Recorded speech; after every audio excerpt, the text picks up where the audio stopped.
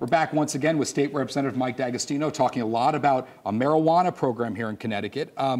Do you think in the next 5 years we're going to see maybe half of the states with a marijuana program, especially considering the way the federal government is kind of saying, you guys go right ahead? I'll go even further. I actually think there's a 50-50 chance, maybe better, that it is legal on the federal level in 5 years. You think that they decriminalize this full scale? I think we are really moving to that at breakneck speed. I do. That's a sort of a bold prediction. Is it cultural? Is it the criminal justice piece? Is it that this is a substance that is just different and it's been treated differently for so long? It is all of the above. Absolutely. It is. This polls at near 70% when you talk to people across any different states.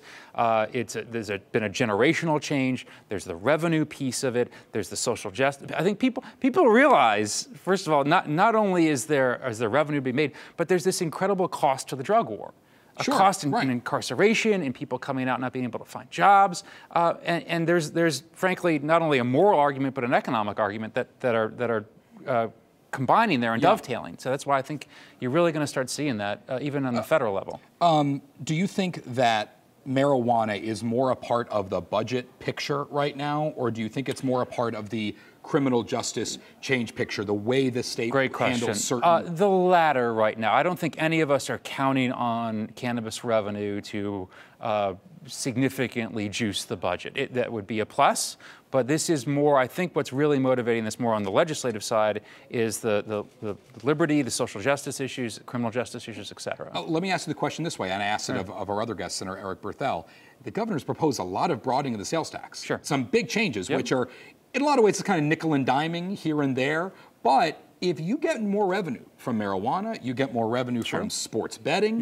You don't have to talk about that other sales tax stuff, right? No, not necessarily. I think you do have to have that conversation. At least this is my view, because frankly, some of those exceptions that the governor wants to eliminate, I think should be eliminated. I mean, you know, taxes on, I'm a lawyer, on legal fees. You know, I think for some...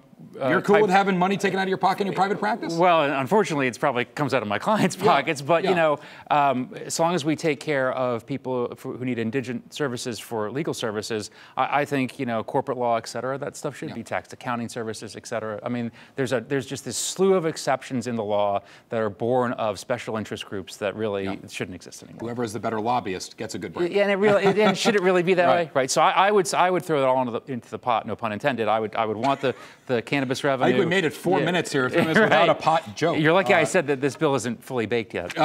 You said that, not me. State Representative Mike D'Agostino, thank you very much. Face the Facts with Max Reiss every Sunday at 10 a.m. on NBC Connecticut. Thanks for checking out Face the Facts with Max Reiss on YouTube. If you want more politics in your feed, be sure to subscribe to the channel and hit that bell to be notified whenever there's a new video.